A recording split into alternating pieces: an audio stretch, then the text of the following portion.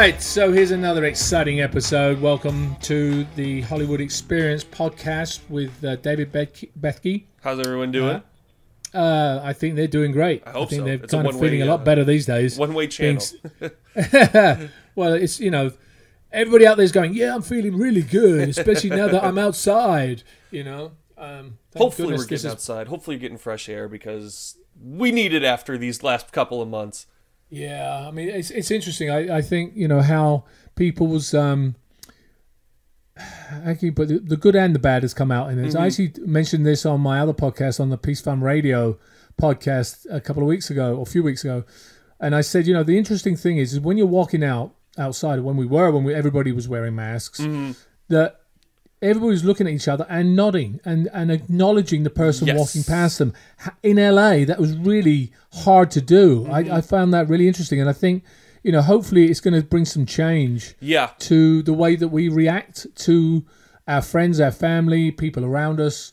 It's bringing a human connection. It's bringing a new type of human connection, which is something that, you know, something that people can take positively away from all this. You know, everyone's aware this is something that's happening to everybody. It's something that we all have a connection to, and it's going to do something one way or another to us, you know, when we're finally able to go out and mingle and interact with people all over the place. Well, you know, the interesting thing is, you know, film productions are going to now start going back.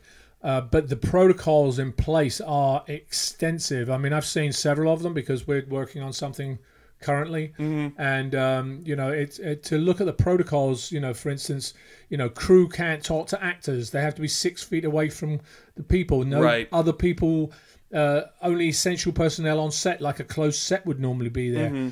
You have to wipe down all the equipment, all the cameras, all the catering has to be wrapped. I mean, it is extensive. It's going to put on at least 10-15% to the budget just by doing this, because it's first of all going to take longer. Secondly, you're going to have to employ more people in some areas to actually take care of some of these things. Right. So it's kind of an interesting process that's going on in the world of Hollywood. Yes. Where, you know, think about extras.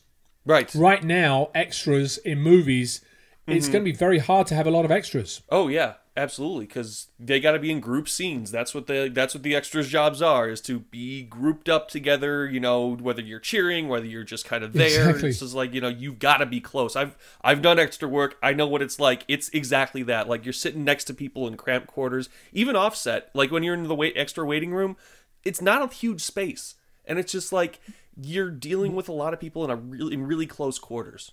Well, it is now. They're having separate rooms. They can only have. The idea was if you did have extras, you could only have a certain number. Yeah. You had to have an extra Wrangler's handler. Yes. To actually make sure that there's social distancing. I mean, there's a lot of different things. There's a lot to it. That really, I mean, so we'll have to see how that's going to go. Yes. I'll be curious, you know, to see and talk to some people that are going to be going back to some sets. Right. See what the temperature is out there and how people are handling it. Yes, so things are definitely going to change. Well, speaking of Hollywood, who do we have today?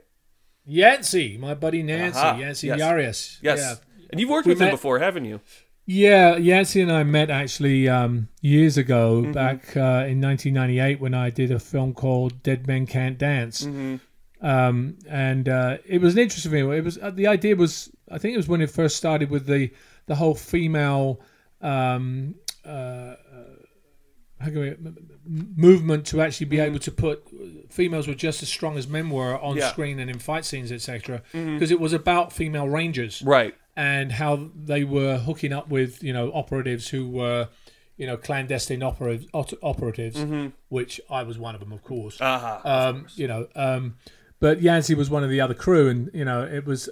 We met on that film. It was an interesting thing because all of them, we talk about this, and Yancey will talk about this in the interview, how, you know, actors will train to go through things. They actually took the actors on that film and put them through ranger training for about 3 weeks.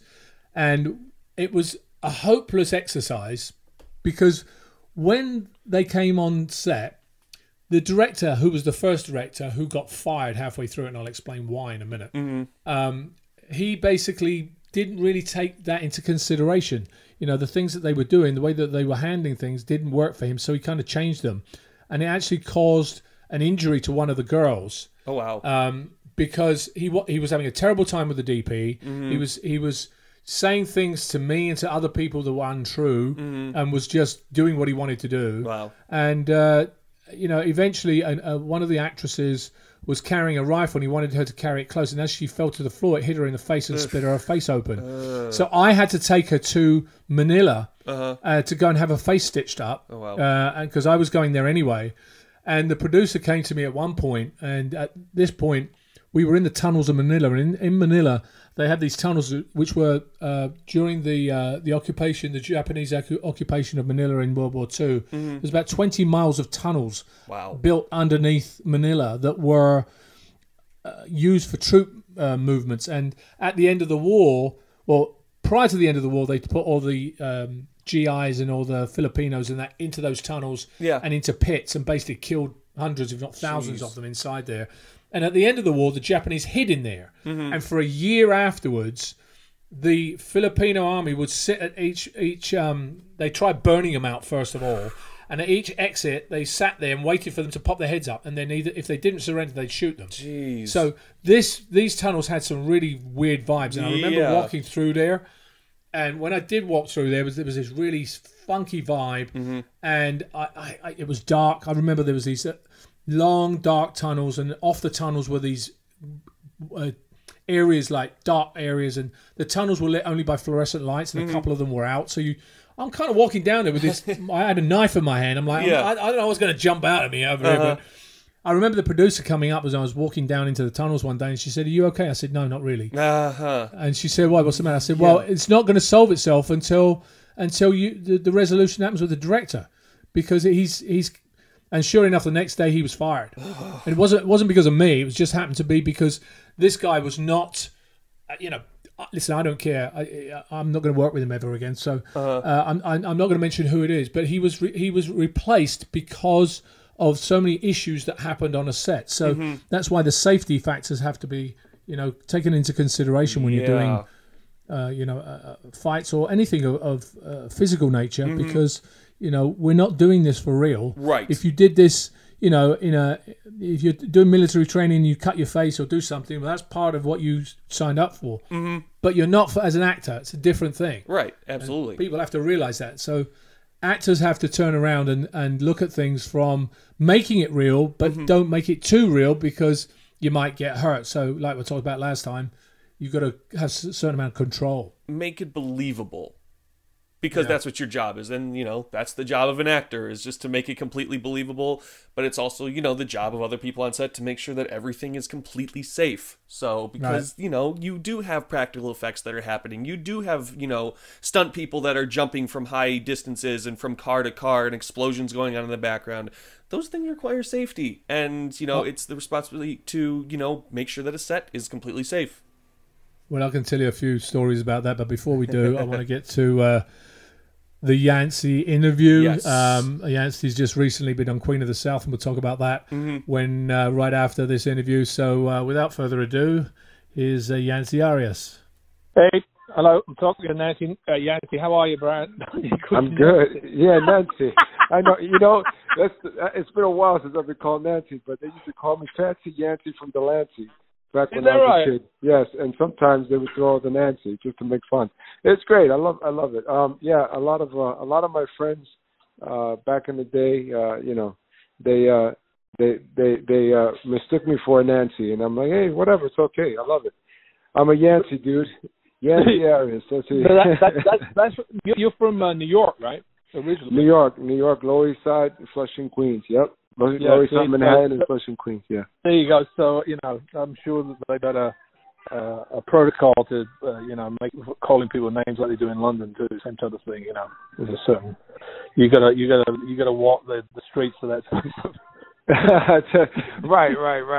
Well, it's a funny place, man. It's it has so much history, and so much has changed over the years since I go back every year, and it's just amazing to see how the layers have changed over the years. And and I'm 48 years old now, and we're talking a lot of change since I grew up there, and it's just a whole new place. It's a whole new place, a whole new flavor. So Yeah, I mean, I think now it's going to change even more. But you know.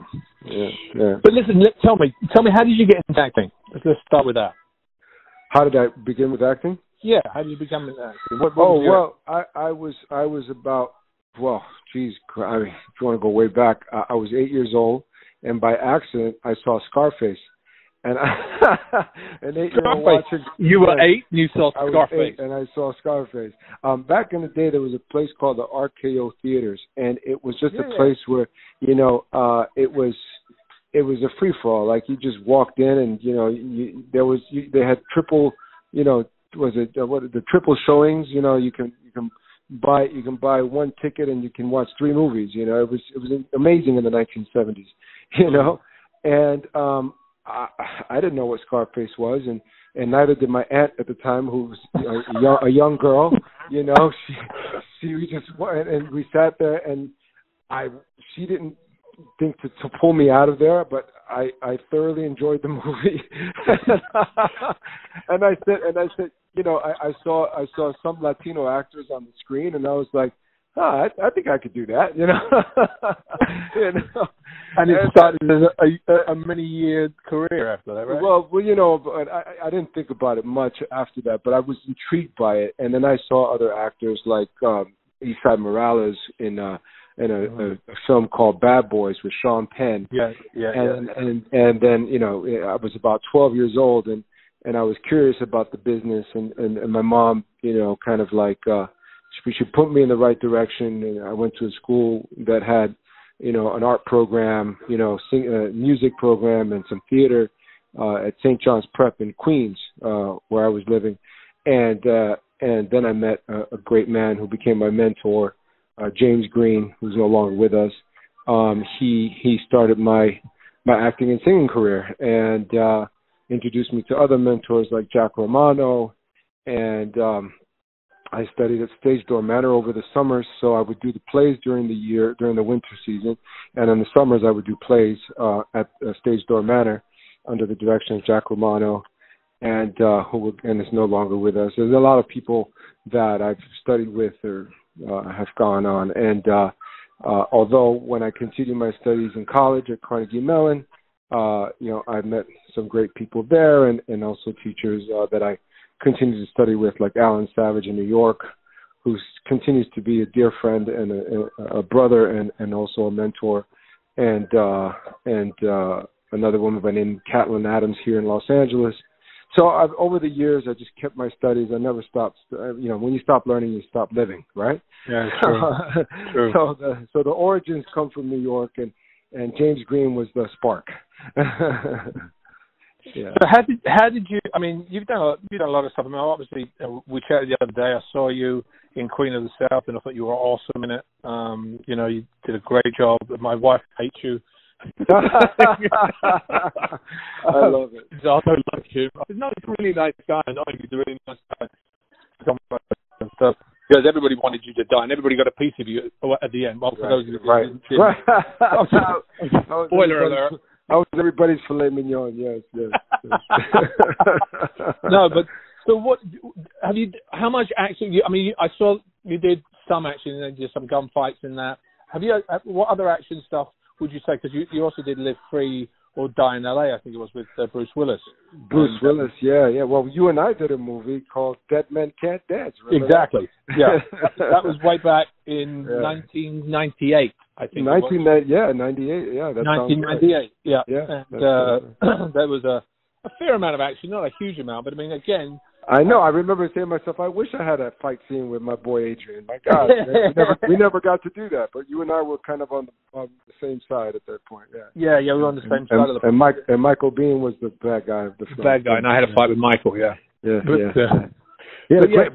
the fact, that was a really good knife fight. Like, that was really good. You guys were great in that. Yeah, thanks. I mean, the funny thing was it came from a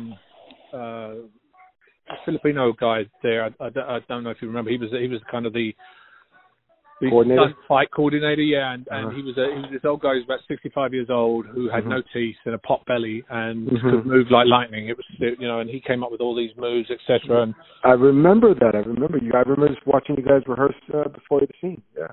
Yeah. It was fun to do, you know. I mean, but you know, when you do these fights, it becomes different sometimes today than it was before. Today, I think sometimes it becomes very generic, the type of fighting that you're doing. Mm-hmm. You know, it's just about the action and how much bang you can get for the buck. Have you seen that change in what you do and how you are on set? Are the sets different now than back in the 90s, for instance? I find, you know, I started doing a lot more fight scenes later on in my career after that particular movie you and I did, but especially when I moved here to Los Angeles. And I've always respected the stunt coordinators and the stunt teams. You know, I've befriended them many times over. And they, you know, I've worked out with some of the greatest stunt teams in the world. Matter of fact, Chad Stahelski was the stunt coordinator on Live Free or Die Hard, and he was on the stunt team, and he later became stunt coordinator on other things like Matrix and whatnot. He, you know him from Neo. He played Neo's stunt double in Matrix, and now he's big time director of the John Wick movies. Anyway, I had the opportunity to work with him at Live Free or Die Hard, and I trained with him a little bit at his big hangar that he has out here by the LAX, and it's just amazing, you know, to see what these guys do, and you know, with that found respect and that collaboration, anytime I had a chance to work with anyone. You know, my background in the martial arts is Kung Fu Wushu, and so I love the martial arts. So I love to see, you know, what a coordinator brings to the table for any fight scene that I'm in, and then I say, okay, hey kid, what would you like to try this as well, and what's comfortable with my body, and they're down with it. So they're very collaborative nowadays, especially if somebody knows how to move, you know, in that way, you know. As an actor, how do you translate the fight to what you do as an actor? Because there is a difference between doing the actual fight and then the character that you bring to it. Right. Well, you know, just like anything else, right? It's you know, the way that we practice, you know, will show on the fight day. So, you know, when I was told I had a fight scene in one of the episodes, in particular, like in Queen of the South, I took my fight partner, the other actor, and he and I trained for at least 3 weeks that we knew of the fight scene, that there was any remnants of it. And he and I, like literally almost every day, about 4 days of the week, we rehearsed our version of the fight. Then we brought in the coordinator and said, here's some ideas we have.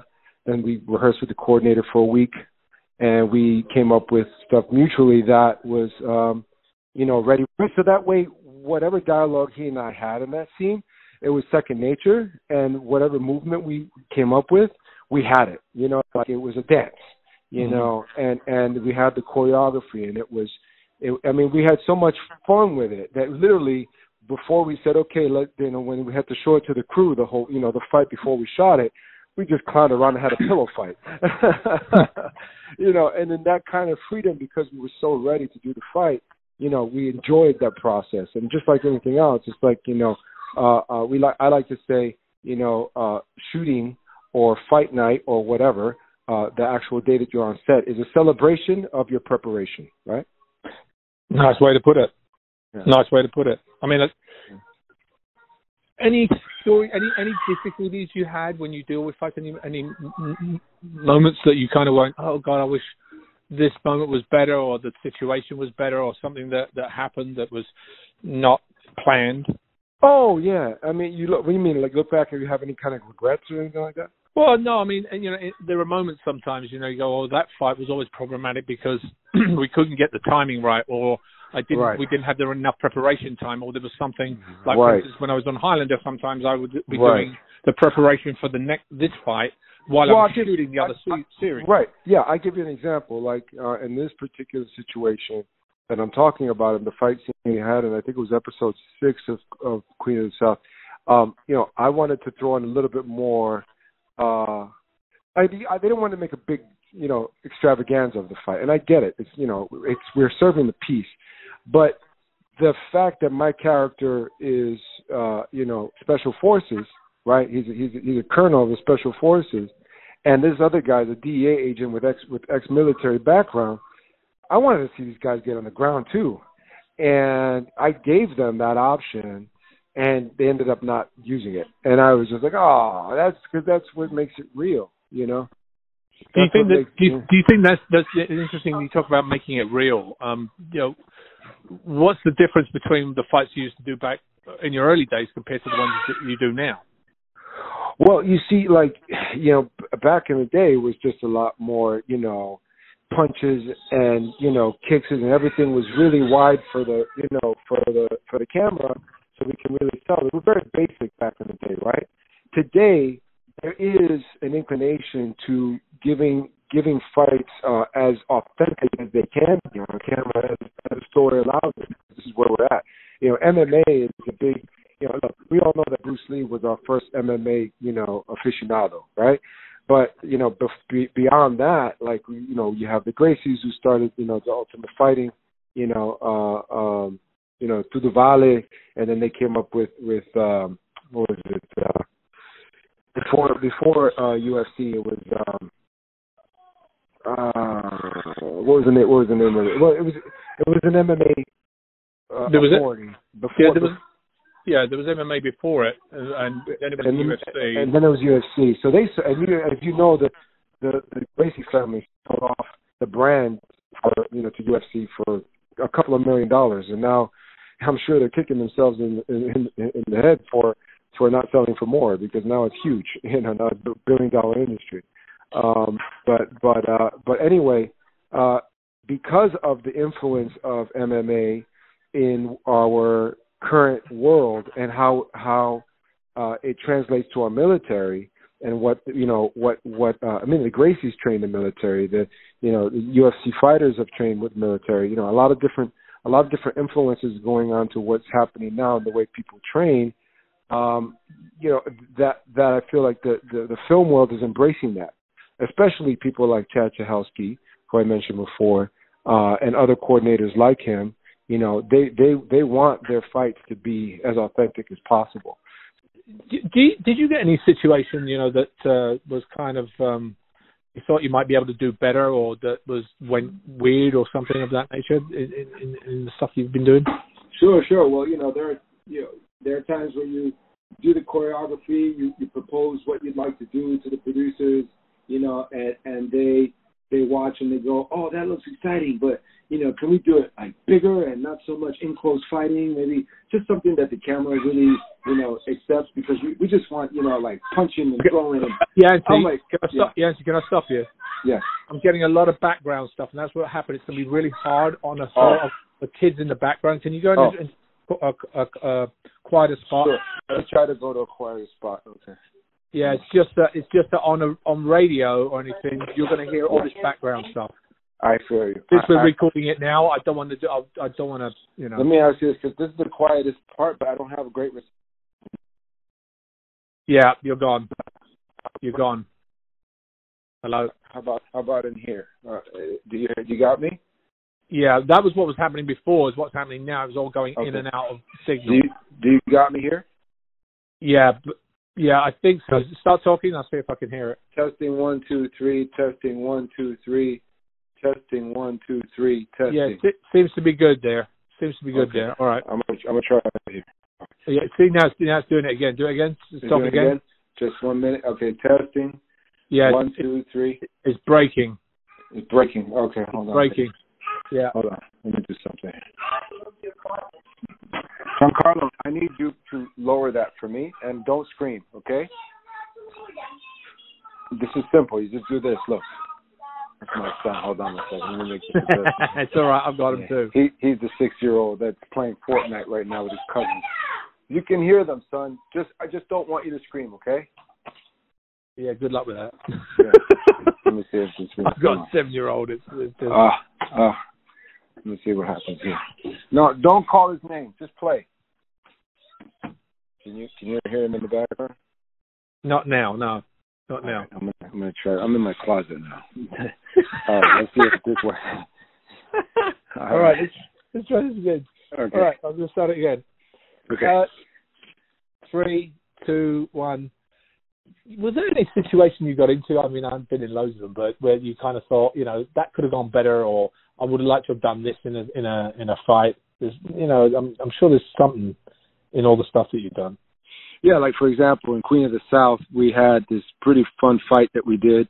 Rehearsed it for like 2 weeks, and me and the other actor, we worked out some stuff on our own because we both are martial artists. He's big in Taekwondo and Karate, and I'm big on Kung Fu and Jiu-Jitsu. And between the two of us, we're like, let's make this like a badass fight, because here we have an opportunity to just go balls out. And then we came up with something fun and really, close to military, kind of Krav Maga, kind of Russian, Russian fighting and all the martial arts, mixed martial arts. We really wanted to come up with something real that two guys from the ex-military background or current military, would be doing if they got into an enclosed situation in a hotel room. Then we introduced it to the fight coordinator, and the reason why we wanted to get together first was because we wanted something that our bodies knew how to flow, right? And then let the coordinator, shape it and form it and take the best of what we have so it complements, the shots and the camera angles. And then he was really happy with what we came up with, and he was excited that he was finally working with some good actors who are good martial artists. And then we tape it, and we shared it with the producers, and the producers were like, "Oh, that's awesome, but don't go on the ground. Don't go on the ground. Like, no, make it a little bit more generic. Not so generic, but just more like, big punches, big hits. Let's see more of that." And we're like, that's not how people fight anymore. Like that's old school, westerns. So. We were like, all right, let's try to keep as much as we can without. They don't really have the time to try to figure this out. So we're gonna do what we do and do our best with what we have and try to complement, with their needs along with our fight coordinator. And finally, when it came to it, we did a rehearsal in front of the whole crew, and everybody was all excited. And coincidentally, we just said, you know what, let's mess with the crew. So we did the entrance. We came in, and right before we started to fight, we just broke out in a pillow fight. They're like, "That's your choreography?" I was like, yeah, all right, let's do it again. Here we go. It was a good laugh. It was something for the bloopers that no one's ever seen. But I actually posted it on my Instagram. If you look for it, it's in my Instagram. So anyway, we did the fight, and then we had to shave that down a little bit just to make it, palpable for what the producers were looking for. And so we ended up losing a lot of the grappling, the throwing to the ground and the arm locks, and and we basically kept one not even guillotine. It was like one choke. We were able to close the fight on the choke, and that was it. But before that, it was just as much as we parried it quite a bit, but you didn't really get to see like a lot of the other dynamic stuff that we wanted to add to it that we thought was going to be able to, and land up in the final cutting room. But no, at the end of the day, we were fine. Did you ever see, you talk about the realism in movies now, because it has changed. It is, the whole, let me sucker punch you, and the Western type of stuff has kind of gone south for the new type of style. Have you ever seen Atomic Blonde with Charlize Theron? Yes, I saw that, and I saw what was this? It was a recent film that I recently saw that was pretty cool. All the last Bourne Identity films, like the last and the Bond film, and one of the Bond. Yeah, the Bond film. He was using a lot of parkour. That was great. I mean, they're stepping it up. So it all depends on the producers you work with. I think, right? Like some people come from certain tastes of life, and maybe they don't watch all the movies we watch, and maybe they don't know all the fighting that we know, because that, they're just thinking about the content in terms of the writing and the story. So it happens, and you just try to bring what you got, when you have it, and you do your best with that. Did you do anything in Kingpin? No fighting in Kingpin. I wish. That was a fun show too, but yeah, my character was not. He was more of a cerebral guy. He was very mathematical, very logical in his approach. Mm-hmm. So his fighting was, with a pen, and with coordinating and and business. So he was the business brain of the whole cartel. And one of the earliest films that or shows that came out shot like a movie. That's why I say films. But one of the earliest projects that kind of like introduced the cartel world to all of the industry, because after that everybody wanted to be in the business of making cartel shows. I mean, it just came coming. Like a year to 2 years later, FX came out with a whole season on 24. Not FX, Fox. A whole season on 24, dealing with the cartels, using the same format platform that we used, the format exactly that we used. And then Kane came out on CBS, and then FX came out with Weeds, and you name it. And then Queen of the South. Right. And then we got Queen of the South. Yeah, exactly. Which I don't know if I've already mentioned this, but my wife hated you in that. She hated me. Yes. Yeah, she hated. Yeah. Yeah. I always got. I hate to love you. I don't know why. Yeah. I know. Isn't that funny? Because like sometimes, don't you? Have you ever had this where people will call you and think you're the character that they've seen? They're expecting that character to be you, and you're like, no, as somebody I play. A lot of my friends don't even want a lot of my friends' wives don't even want to meet me. They're like, oh my God, like I don't want to meet that guy. He scares me, And it's like, well, I mean, like, okay, I mean, I all I could do is text my friends like the pictures of me and my family, and go see what I'm doing currently outside of what I do in Queen of the South, and you kind of get that that's really just an act. It really is. So, I mean, my efforts in the world are much different from that character. So, well, it was a good job. I mean, like what you are. I mean, I talk about we've met so many times. Apart from doing, Dead Men Can't Dance, we've met each other numerous times at the poker tournaments, charity events. We've come to the Peace Fund, and so I know you from a different point of view. But I guess people that just watch it, they think you're that person. I know, it's crazy, man. And that was a very interesting thing, because when that happened, it kind of coincided with a tragedy that happened with my family. So I was very blessed to be in that project, because I was able to use a lot of the pains that I was going through in at that time. My dad had passed away at that very year, and I was able to just channel that energy in a positive way through the character I was playing. So obviously you never judge a character, you justify him, and I justified my character through some of the pains I was going through, and some of the forgiveness that I had to go through in order to realize that character that I was playing, take responsibility for that. So it was actually a very timely thing. It helped me in my in my recovery, and it helped me spiritually.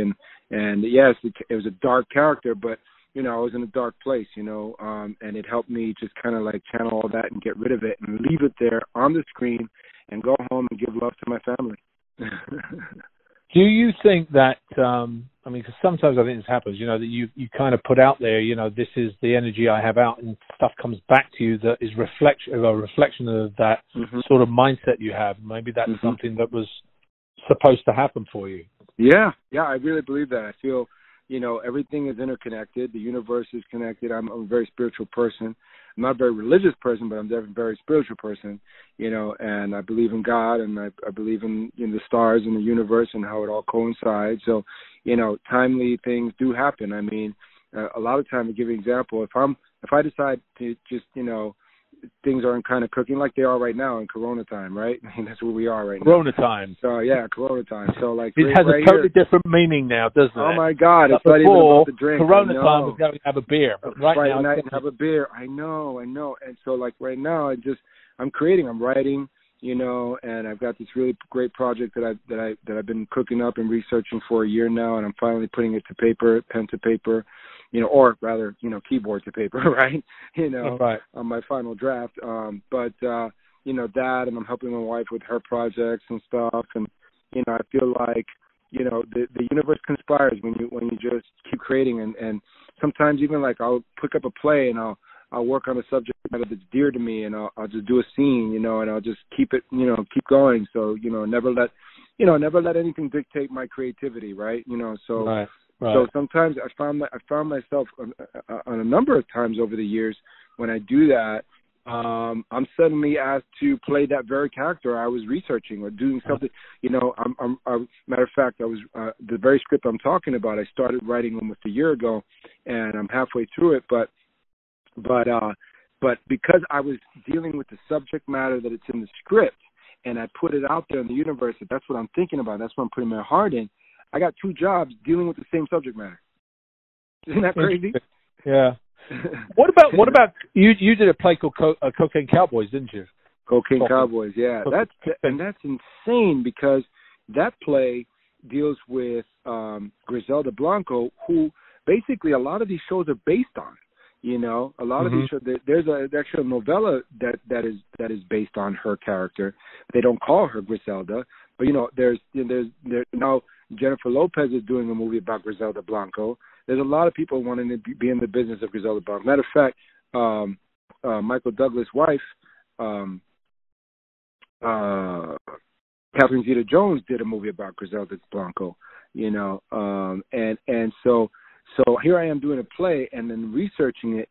I go deep, and I find out the character that I'm playing was the lead role. The story is based through his journal. That he's the one who actually ratted out on Griselda Blanco, and she ended up going to jail for some time before she was murdered back in her hometown in Medellin, Colombia. So it's funny. It always ends up like that, doesn't it? Doesn't matter. I mean, you've got to know that when you're in that business, it's not gonna end up well for you. No.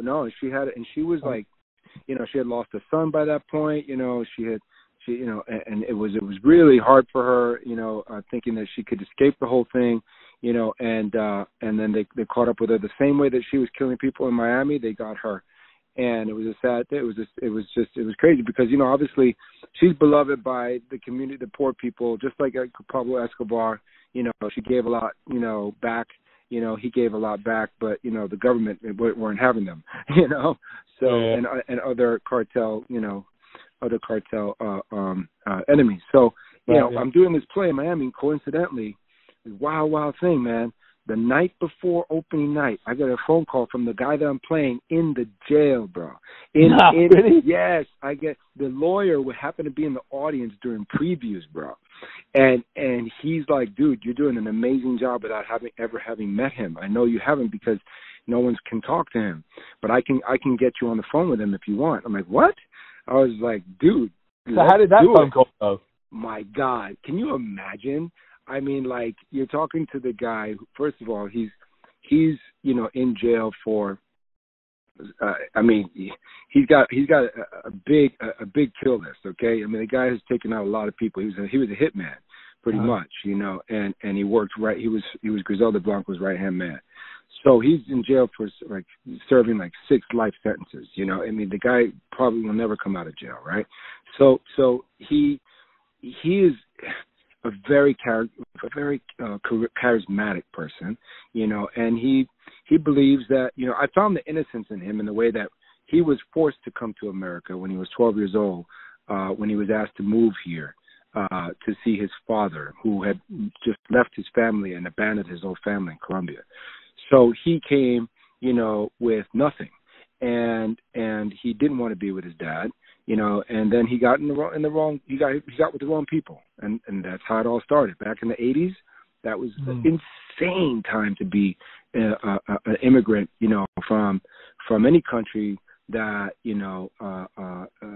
specifically has a big influence in the drug cartels. Right. So he fell into the wrong space, and very talented young man, and he ended up using his talents in the wrong way. So he's in jail, and I'm talking to him, and it's the funniest thing. We're talking, and all of a sudden he goes, wait, we gotta stop. I'm like, okay. So he goes, about 30 seconds later, all right.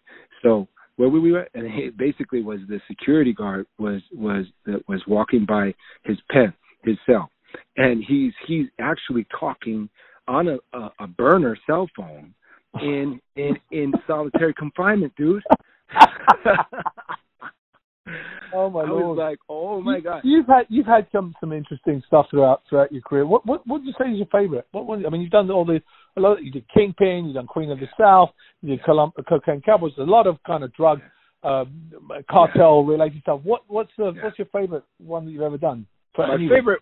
Well, I gotta say, I mean, most recently, Queen of the South was a lot of fun to do. Yeah, I can see that. Because you and me both, we love action, right? So we get to like run around and pretend, to be cowboys and whatnot, and that was definitely a lot of fun. Kingpin, Queen of the South, Miss Saigon on Broadway, and this last play I did, the Cocaine Cowboys. All those right up there, as some of my favorite experiences in cinema and theater.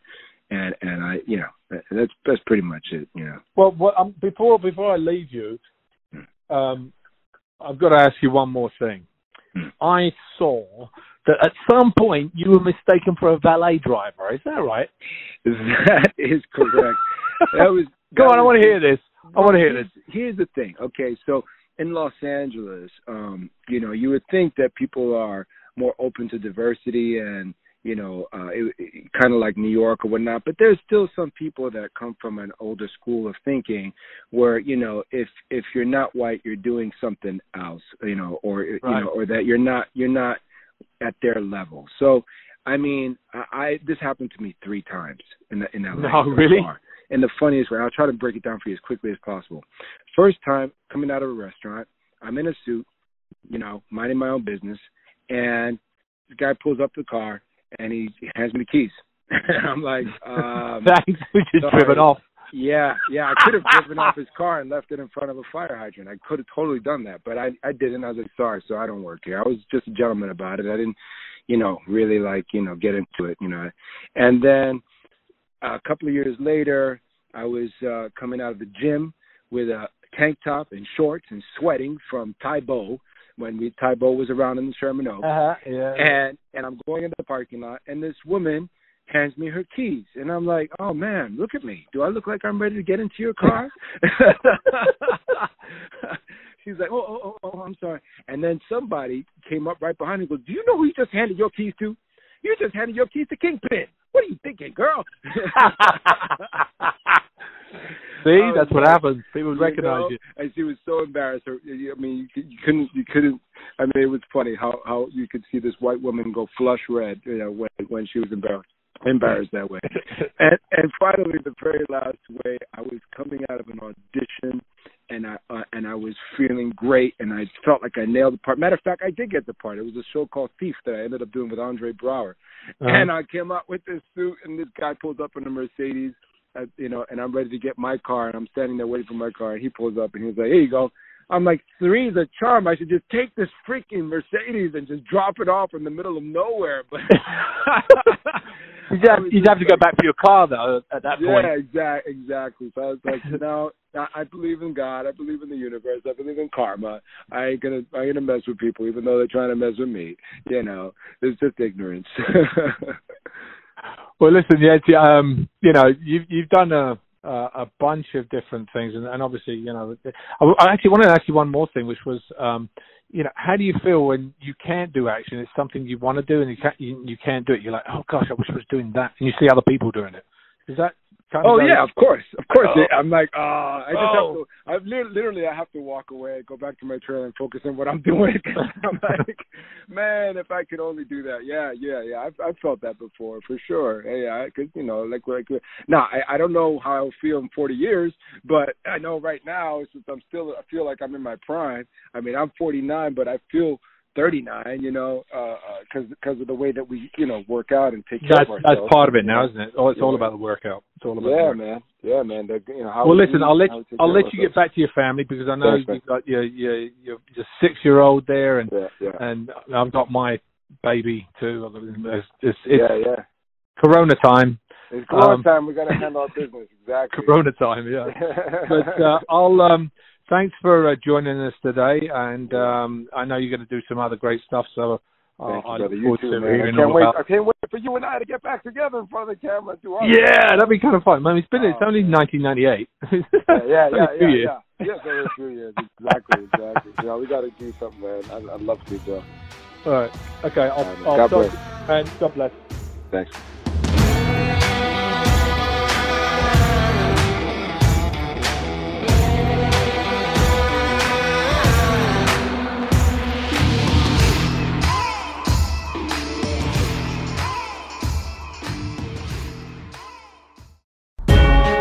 Hey everyone, it's Ethan with Combat Radio and Brigade Radio 1. By now, you know about Adrian Paul's sword experience, right? The epic adventures, the retreats in exotic places, the staging from movies, the sword fighting, etc.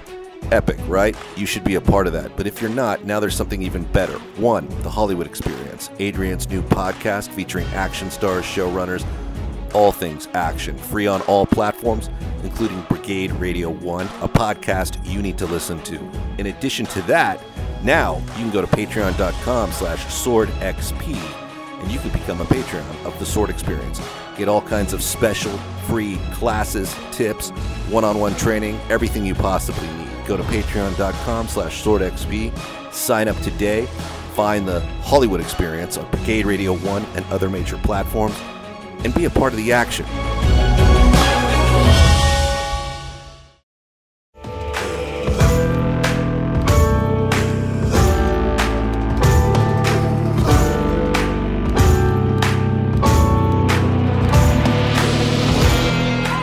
Alrighty, thanks Yancey for that. He's such a nice guy. I mean, I've met him so many times. Sounds like a nice guy.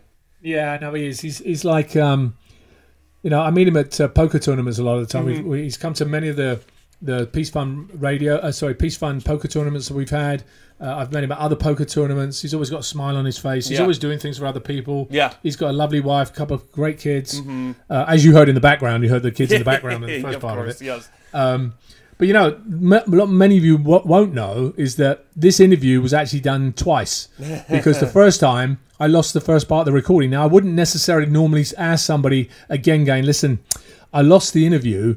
Can you go and do the other part? Because somehow it didn't record. So I got about 15 minutes from the first part. And then the second part we just got recently. So thanks, Yancey, for doing that again. So you're saying technology isn't perfect? I'm shocked. No, not always. Yeah. Not always. But did you see Queen of the South? No, unfortunately, I did not see Queen of the South. Don't let Yancey hear me say that. Yeah, no, I saw. I liked it. I liked it. I thought it was really good. I think you know what happens is with a series is that sometimes it gets to be a little repetitive. There's certain things in it that I find a little bit over the top. You know, I really like the series, but some things I'm like, okay, they've done that one before, and how much trouble can she get into this week? Right. You know, but you wouldn't have a series if you didn't have some of that. So, right, exactly. No, you have to have something that people can come back to and, you know, be comfortable with, but still go out there. So, yes. Yeah. So, yeah. No, but it's a good series. I mean, Yancey, I called him Nancy at one point. He said, I was called that when I was younger, but not anymore. You know, but General Cortez he played was a really nasty piece of work. I was like, oh my God, that's Yancey. My wife, seriously, Alexandra said to me, she said, I don't like him. I said, no, he's a really nice guy.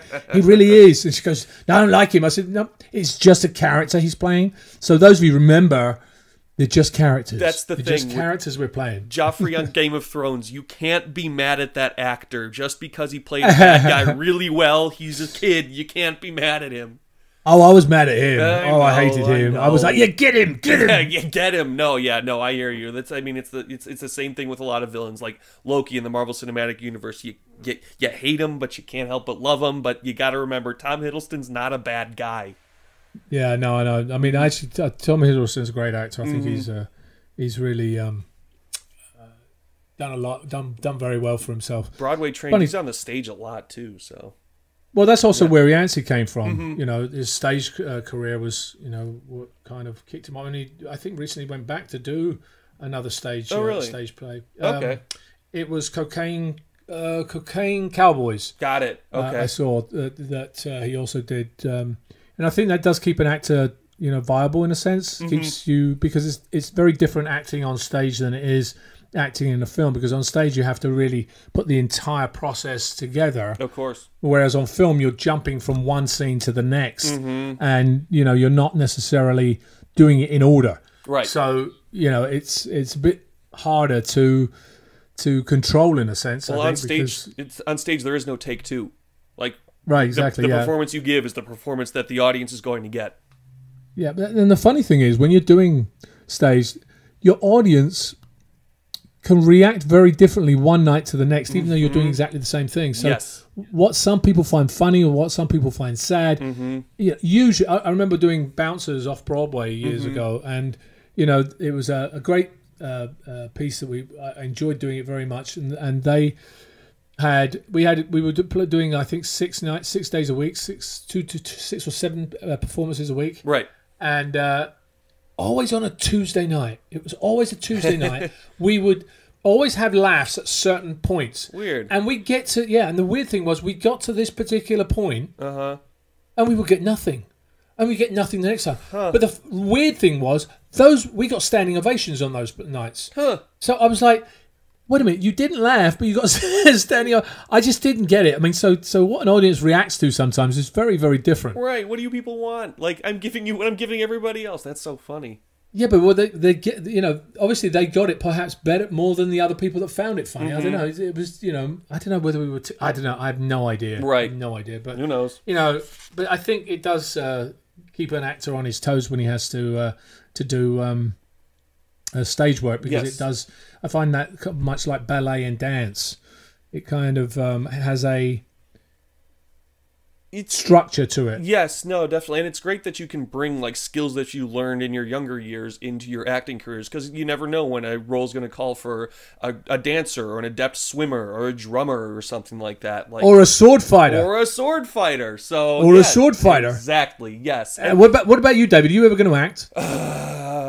I can try. There's a reason why I brought up swimmer, was because I swam for 9 years and all growing up. Oh, did you? I did, yes. So I was, if you looked at my stomach a little bit, you wouldn't guess it, but I was once athletic and fit. So, but that's what happens, as you know. And we start out in our 20s, in our 18s and 20s, and we got lots of activity, and then we get into office work and different things, and you got to go eat things that, that pie was good, and all of a sudden you suddenly find that you're not moving as easily, which is what everybody's been saying on the Patreon stuff, is like, you know, they put on a few pounds here and there, they're not moving as well. So yes, thank you for some of the comments we got back regarding you know, how your progress has been. Yes, yeah.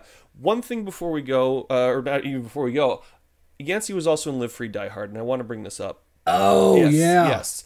Because I want to know when the last time, Adrian, you saw Die Hard was. Is that an annual tradition for you, like it is for me? No, it's not. No, it's not. I mean, I saw the first one. I love the first one. Yeah. Did you like the first one? I love the first one. You love the first one? Yes, I do. It's one of my favorite movies. Okay. I want to ask, when was the last time you saw it? Oh gosh, a while ago. I'm not somebody to keep rehashing a film. I watch it maybe once or twice. Okay. There's a couple of films I watched more than twice. Very, very few. Okay. You know, I'm moving on to the next. It's kind of like, okay, I've seen that. All right. Are you aware of the argument of, is it a Christmas movie or not? No, because I know it comes around at Christmas, doesn't it? It's a movie that takes place on Christmas Eve, and there's the huge argument online of, is Die Hard a Christmas movie? And so that's kind of what I wanted to ask you. What do you think? Okay, I would say, you know, Christmas movies are supposed to make you feel good, you know, and it kind of is and kind of isn't. I mean, I'm kind of in between the two for that one, I think. Yeah, okay. It's one where what do you think? What do you think? I think you can watch it on Christmas. It's a movie that happens to take place on Christmas. I don't think it is a direct Christmas movie, but, you know, if you watch it on Christmas, I'm not going to hold it against you. Yeah, I think, you know, the whole point about it being Christmas is advertising. I mean, look at what Christmas has become. And it's supposed to be, you know, Christmas is supposed to be the day of giving and prayer and, you know, giving thanks and all this stuff. And that's become about shopping. Yes. You know, so, I mean, the same thing with the movies, you know, it's a Christmas movie. There's only a Christmas movie because it's been touted as a Christmas movie. Yeah. You know, I think you can watch Die Hard whenever you want to watch it, pretty much. Yeah. I mean, I think it came out in the summer of 1988 or something like that, so it didn't come out at Christmas time, so somebody had the great idea to put it on at Christmas and go, it's a Christmas movie. Yes. And it's definitely a Christmas movie. Yes, and then 3 movies later, Yancey Arias gets a job because of it. Yeah, I mean, but you know, obviously he, you know, talked about how fun that was. But I mean, he's got Bosch coming up. He's got LA Finest coming up. He's got a lot of stuff that he's going to be working on. And you know, after he did 21 episodes on Queen of the South, which is pretty good. I mean, it's a solid run on that show. Yeah, solid run. Yeah, you know, so Yancey's been working for many years, and I think he's going to continue. He's a great. See, this is the other thing is I think a lot of the time this industry's changed so much.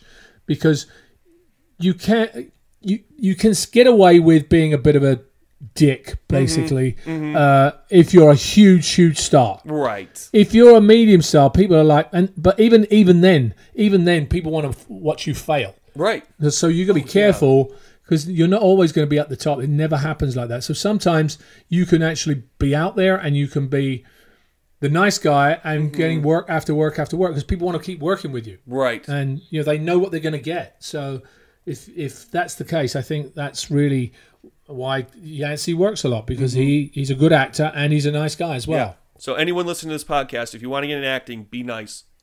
Right, exactly. Be nice. You never know who could be working with you. Go ahead. Yeah, go on. No, I'm going to shut you up, David. David, stop talking. Sorry. Stop talking. God, you got to. God, I can't believe he wants to spoil everything for you. I know. No, I mean, we're about at the end. We've brought you all of Yancey's information. Next week we've got Roger Cross for you. Roger Cross. Yeah, Roger. I worked with Roger on Highlander way back, many moons ago. He also has done a numerous amount of stuff on TV. Yes. You can look him up next week. He again brought us. Too. Yeah, Roger actually brought us.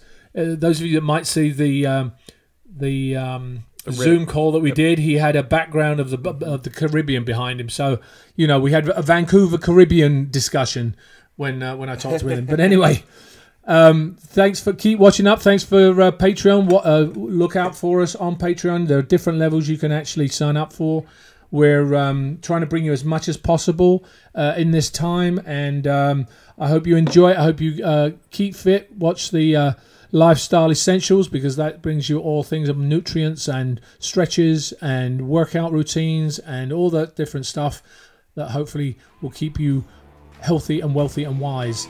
So this is Adrian Paul and David Bethke, and we'll see you on the next Sword Experience podcast. Signing off.